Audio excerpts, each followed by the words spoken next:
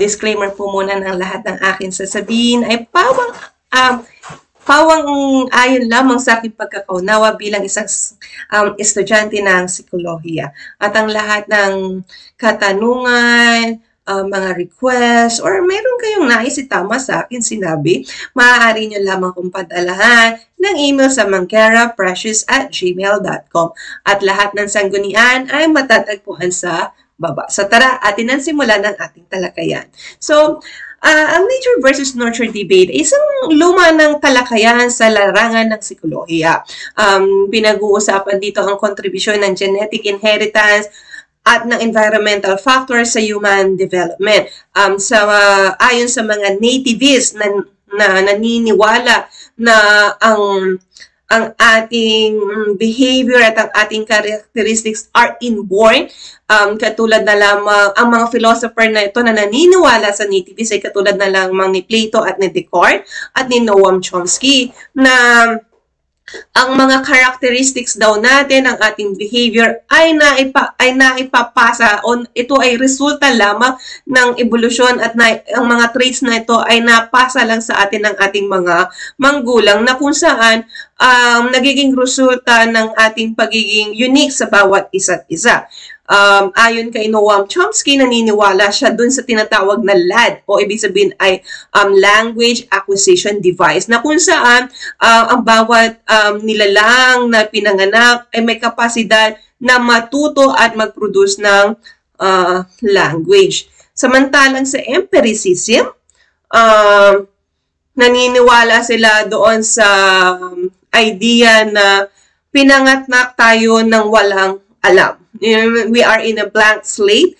At ito yung idea nga ni John Locke na tinatawag na tabula rasa, na ang ating kaalaman ay dumidepende sa ating experience. So, kung ang experience ay hindi makaganda, maaaring hindi rin tayo matuto or maaaring mag-backlash ito sa ating innate na kakayanan. No? Katulad na lamang sinabi nga ni John B. Watson, isang behaviorist, na all action in behavior are result of conditioning. Naniniwala rin si Watson na an individual can be trained and learn anything regardless of their genetic background. It means that if you are born to be amputated, maaaring matuto ka pa rin ng mga normal na bagay as long as the environment supports you and you are equipped to be trained to survive for your environment. Halimbawa na lamang sinabi ni Albert Bandura, sa kanyang theory na social learning theory at sa kanyang experiment na Bobodal experiment, naniniwala siya na people learn through observing other. Kasi dun sa Bobodal, di ba, yung toddler, pinakitaan siya kung paano i-punch yung Bobodal. And yung bata na ang nag-isa at iniwan dun sa room, ginaya lang naman ng bata kung paano ginawa dun sa Bobodal. So, pinunch-punch din niya. So, naniniwala nga sila na ang ating knowledge, ang ating behavior ay according sa ating experience. Halimbawa na lamang dito sa nurture-nature debate ay pagdating sa sports, di ba? Maybe we are inborn, innate, a person might be innate into athleticism, but the question is, does they have the support system to develop that athleticism? While in academic achievement, maybe they inherited intelligence, but the question is, does the environment enrich it? Like, do they have the persons who teach them to cultivate that intelligence, like the environment of having lots of books, time to grow, to develop that knowledge, their intelligence, you know. Samantalang dun sa mga bata na nambubuli ng classmates nila, the question is also, is that child have that violent tendency, or ito ba yung nakikita niya sa mga paligid niya, sa parents niya, o napapanood niya. So, maaaring both of it can contribute para dun sa kanyang behavior na nakikita natin sa kanya. So, kasi pag biologically, pag sinabi natin biologically determined characteristics, by nature, ito yung eye color, hair color, skin color. Sometimes, because of this eye color, hair color, skin color,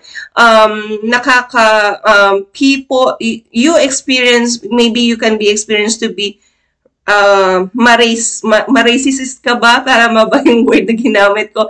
Now, from that, syempre, dahil nakatikim ka ng na-racist ka, magkakaroon ka ng feeling na awkward na sa sarili mo, you feel, you have a lower self-esteem because of that, because of the type of your skin color, no, or maybe because of the type of your skin color, or because of the eye color, you look so beautiful and you are being appraised by your society, and that gives you more confidence. So these kinds of all experience and your biological characteristics goes hand in hand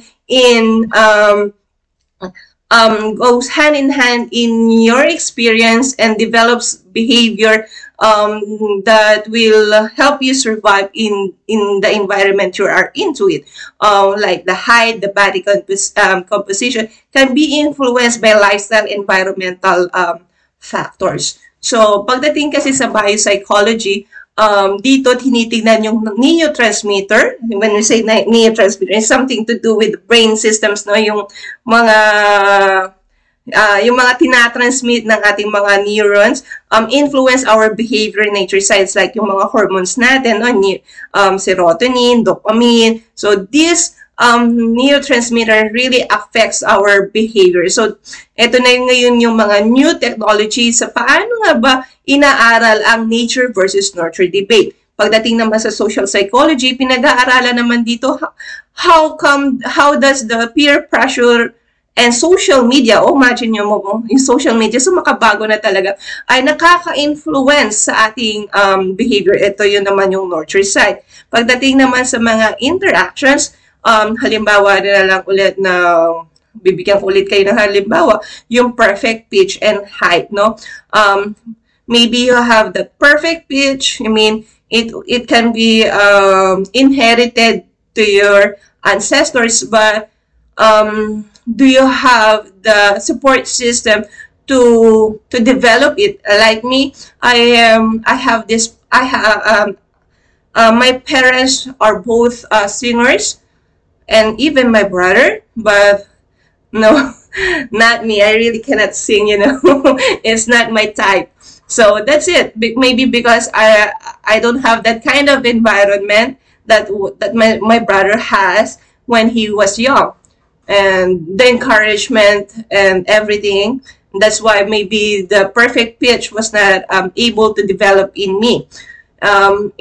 Sa contemporary views, may tinatawag tayong eugenics. Ito yung isang nativist approach. Pag sinabi natin eugenics, they believe in the notion of a good birth. It was introduced by Francis Galton and Charles Darwin. They believe that good genes produce better society by understanding genetic traits and societal success. Ang critic naman nito, mga kritiko nito, sabi nila na this violates human right and may remove desirable traits from a population's affect wealth, morality, and mental health. Actually, itong eugenics na to, maaari nyo, kung gusto nyo malaman ng malawak, medyo pwede nyo rin i-research eugenics and about Hitler. Kasi ito yung nagkaroon ng idea si Hitler regarding sa pag-enhance ng Aryan race sa paggamit ng eugenics ni na Francis Galton and Charles Darwin. Sabi nga sa recent study, in recent studies, psychologists are interested in investigating how nature and nurture interact, no? So, hindi na, dati kasi ang laging pinag-usapan, yung bang behavior natin, ano bang mas malaking composition nito? Is it by nature or by nurture? But nowadays, it's not about sino yung mas malaking impact but how does the nature and nurture interact to each other to become what we are right now, you know? Sa panahon din ngayon, inaaral din ang epigenetics. So, pag sinabi natin epigenetics is the study of how your behaviors and environment can cause changes that affect the way your genes work. Oh, ito medyo technical ito. So, babasahin ko na lang. So, maaari nyo din i-research ito ng konti kasi ito yung mga makabagong talakayan hinggil sa nature versus nurture. So, epigenetic changes are reversible and do not change your DNA sequences, but they can change how your body reads a DNA sequence. Gene expression refers to how often or when proteins are created from the instructions within your genes. While genetic changes can alter which protein is made, epigenetic changes can affect gene expression to turn genes on, demethylation, and off methylation. Since your environment and environments such as diet and exercise can result in epigenetic changes, it is easy to see the connection between your genes and your behaviors and environment. So, ito daw yung mga approaches sa psychology from nature to nurture. Pag sinabi nating biological approach, pinag-uusapan dito yung genetics, hormonal, neurochemical explanation of behavior. Samantalang pag psychoanalysis, syempre, andito si Freud, di ba? Ito yung sex and aggression, social upbringing during childhood. Samantalang pag cognitive psychology, pinag-uusapan dito yung schemas, perception, innate mental structures, memory natin. Samantalang pag humanism, ito yung mga physical needs natin, society influence, and personal self-concept. Samantalang behaviorism, it is all behavior is learned from the environment through conditioning. So, ayun lang po ang aking masasabi regarding sa nature versus nurture. Kung may nais kayong idagdag, may mga bagong pag-aaral hinggil sa larangan sa konseptong ito, sabi ko nga maaari nyo akong padahalan ng email sa manguerraprecious@gmail.com. So, abangan ang mga sumusunod na talakayan sa pagpapayabong ng kaalaman. Like, share, subscribe, and comment. Paalam!